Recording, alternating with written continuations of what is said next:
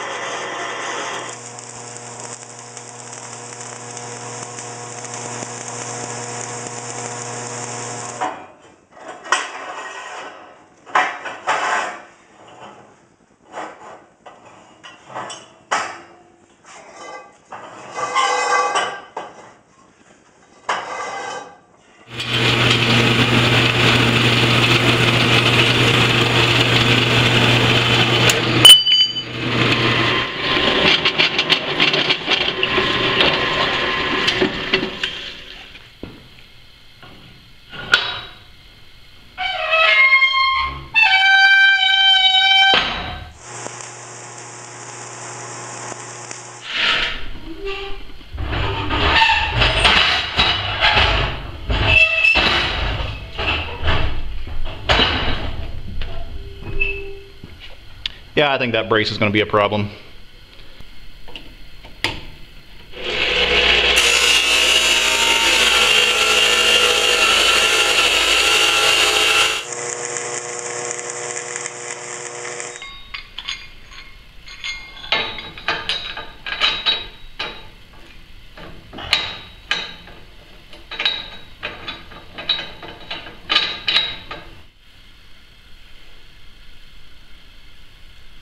Because of the whole Google fiasco and my whole having to change channels and all that, someone gave me the idea of flinging a lemon. I don't have any lemons, however I do have some aging grapefruit that I was about ready to throw away anyways.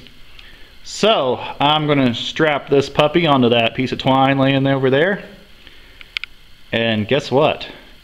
We're taking this trebuchet outside for a test fling. And it's a gorgeous day outside. It's like 40-mile-an-hour winds and only snowing once in a while. 3, so 2, 1. Perfect weather.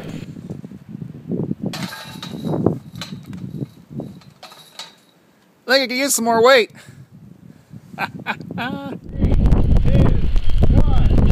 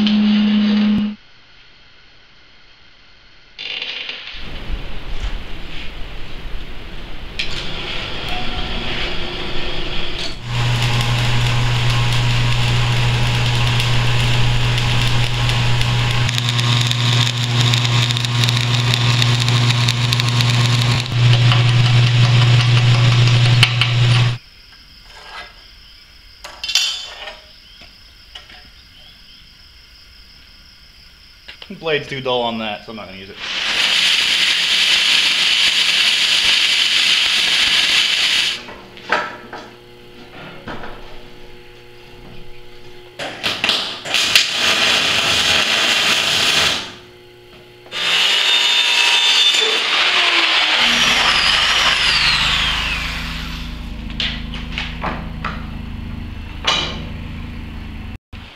And I'd forgotten how big the Trebuchet is. It just seems so small. And then I tried to wheel it into the shop, and I had the arm up, and I almost hit the top of the frame for the garage door up there. I completely forgot. Whew. So that arm then is 13 feet in the air, because that's how big the big garage door is. It's a 13-foot opening. Goes on the shaft. Pipe goes on it. Flange. There we go. And that is the start of my winch. I'm going to start there, see how that works.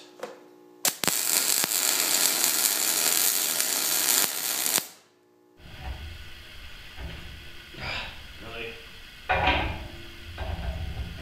got my hammer here. Where'd my hammer go? I swore I had it.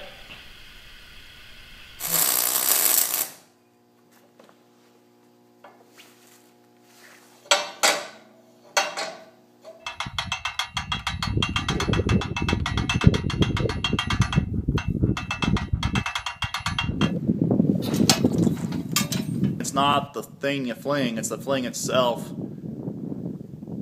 There's a lot of meaning to those words. You know, when I heard it on Northern Exposure, I didn't really think much about it. It's very similar to saying, it's not the destination, it's the journey. As this project has gone on, those words have really become more powerful, contain a lot more meaning for me. You know, that arc from when you leave the Trebuchet until you hit the ground hard is a very, very short ride. But that's what it's all about. That time you're in the air, the fling. That's where you live.